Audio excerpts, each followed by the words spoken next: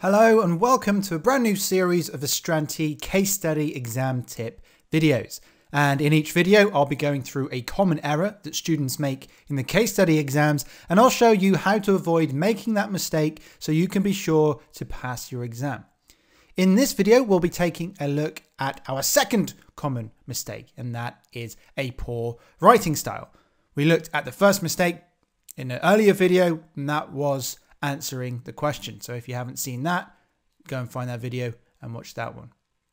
So in this video, as I say, we'll be looking at the second common mistake, which is a poor writing style. Now, unlike the objective test exams, case study exams require long form written answers. And that means you'll need to be able to write well, clearly communicating your point concisely within an overall logical structure.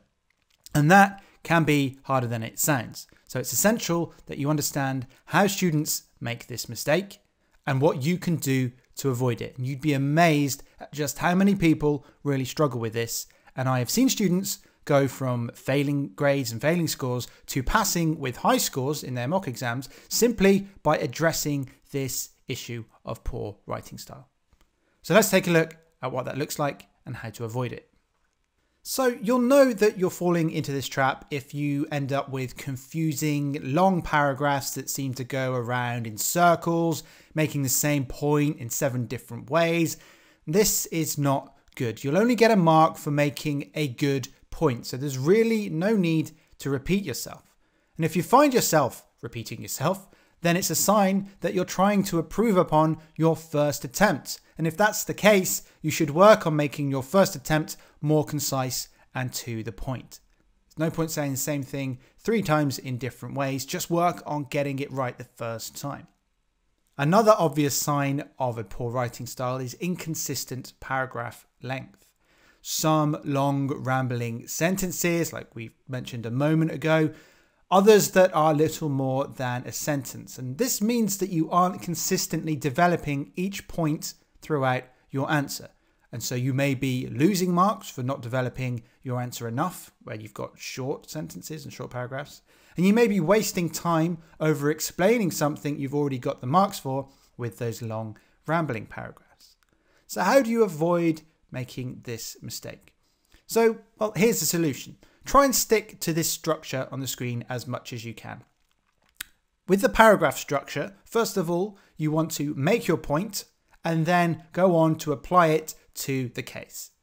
And that's the general structure that works. Now, it won't always work. It's not always appropriate to use this paragraph structure, but generally it will work most of the time. And it will ensure that you are being direct, you are applying each point to the scenario, and then, importantly, moving on to the next point, not wasting your time too much with any single point. And it's important, you always want to be using a direct answer style. You want to get to the point and directly address the requirement with which you have been tasked. If you remember the first video where we looked at how important it is to make sure you answer the requirement, you'll know how important it is to stay on track in your answer to make sure your response is actually answering the question that you've been asked. So the key thing to remember here, if you go into the exam, remember this, get to the point and say it once. Okay, so make your point. You'll have good points to make, and we'll look at how you can come up with those points by planning and how important planning is in a later video.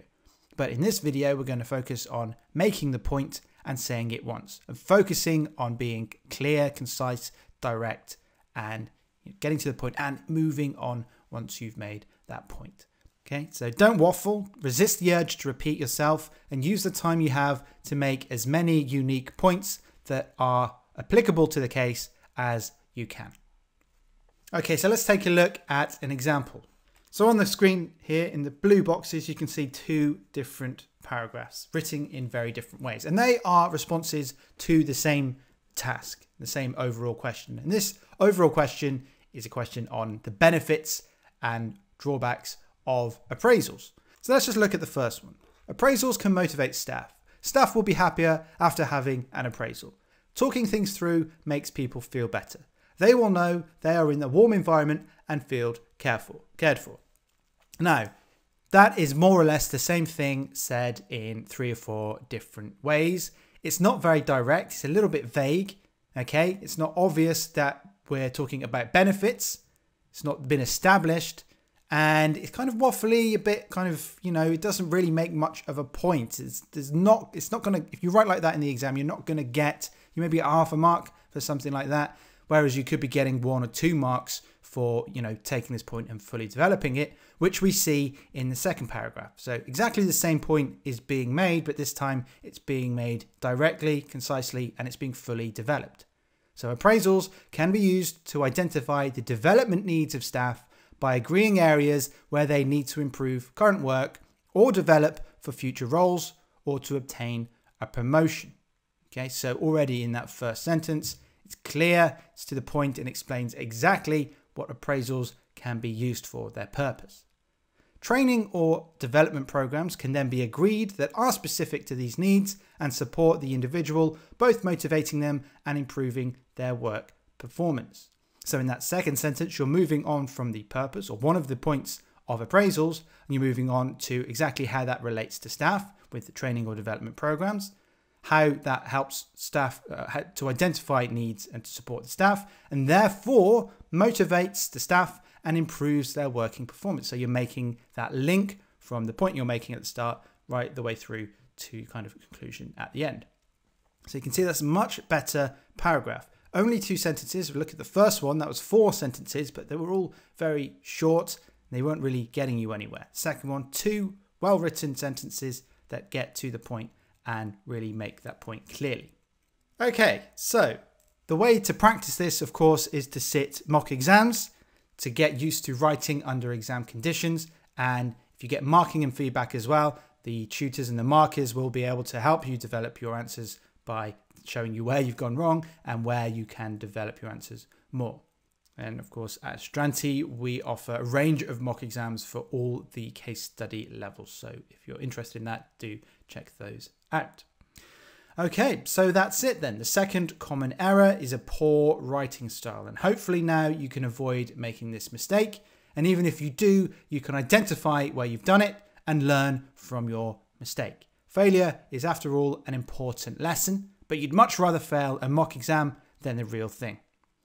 That's all for now. The next common error will be running out of time in the exam, and I'll be showing you what that looks like and how you can avoid it and how to have better time management in the exam. Thanks for watching, and I hope to see you there.